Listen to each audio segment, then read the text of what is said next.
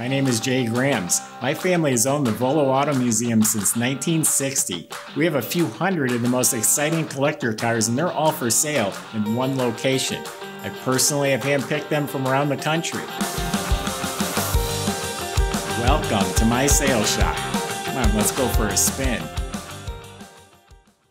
All right, today we got a 1973 Mercury Cougar convertible. Just a really nice looking, respectable, solid, honest car. I got a K-Code Mustang Fastback from this same collector. This is the second car we're selling out of his collection. You can go to volocars.com. That's where you can read all the specs, study pictures top to bottom. That's where you find the prices on all of the collector cars that we offer for sale, volocars.com. You can enjoy the videos and subscribe to our YouTube channel. Click on that bell icon and you'll be notified as the new ones are posted. I noticed the top's down, so join me. Let's go for a spin. Yeah, underneath the car is solid. The floors, the frame rails, all that looks to be original, good, solid metal. The only thing I seen that they replaced was the inner lower quarter panels. The strip of metal down at the bottom on each side was replaced. Other than that, looked really solid. The exhaust system is brand new, dual exhaust, front to back. Miscellaneous things were done. In the front end, I can see the sway bar bushings, the tie rod ends. A couple other things were done in the front suspension. The leaf springs were recently replaced. You look up at the motor, it's clean, it has a new fuel pump. It has the FMX automatic transmission. It's got a cruising gear for a rear end. I think it was like a 3-to-1 ratio, something like that. The original rear end still in the car. So underneath is just very respectable. The body itself is excellent. I'm looking into it right now like I could reach in and grab what's in the reflection. Now this was a dark metallic green originally. Now it's got a little more of an emerald green. It's tweaked, a little sharper looking color was put on the car when they painted it. I can tell you the body is straight. I'm looking all over and it's really nice and straight. A little chip right here touched up on the edge of the hood. The metal flake is laid out uniform. It's not blotchy or cloudy, and the color is uniform all the way around. It's a clear coat finish that's very glossy. This hood fits nice and square.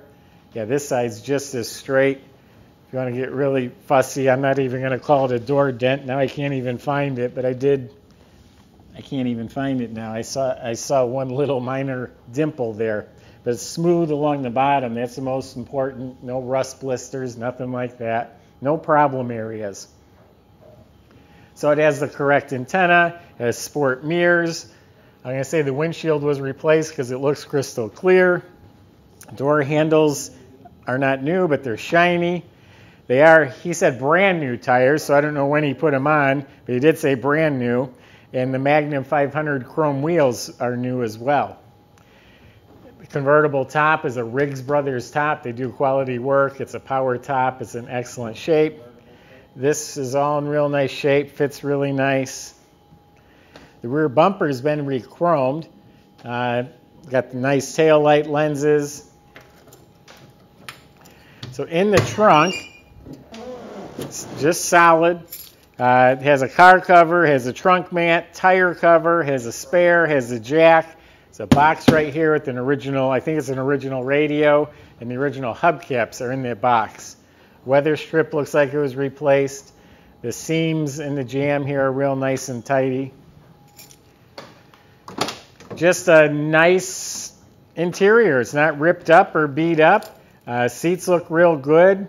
Door panels, I think, have probably been redone. Dash pad looks really nice. It has a rim blow horn. It's actually on the rim of the steering wheel. It's got a center console with bucket seats. He says all the gauges work. He says the clock works, but he unplugged it so the battery don't go dead. Interior lights work. Has Cougar embroidered floor mats. All the seat belts are there. It's a 351 Windsor motor. Power steering, power disc brakes in front. Jambs were painted, weather strips are real nice, sill plates are shiny.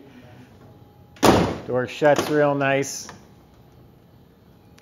Getting back to the motor compartment, it's a really nice, proper engine compartment. I'm not going to say it's show quality, but it's all there. The air cleaner, for example, it has the tubes going off it down to the manifold, the heat riser tube. It has a tube going to the pollution can.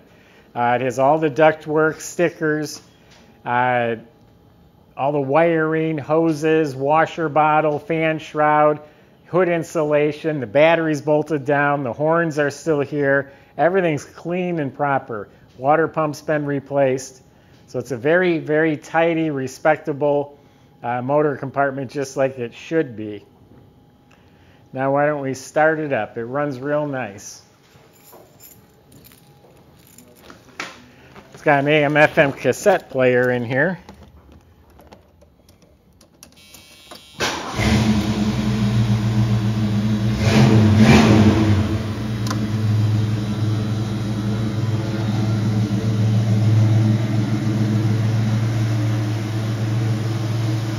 Motor is smooth and quiet. Now the exhaust makes a little noise because it looks like Flowmaster mufflers.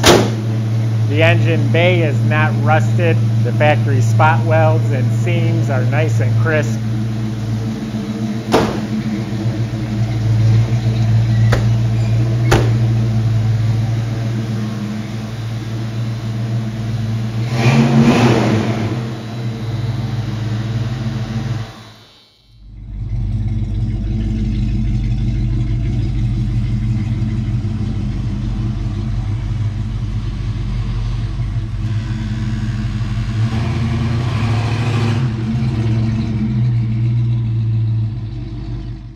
So there you have it. You want something that's a little unique, still a handsome, good-looking car, very respectable car.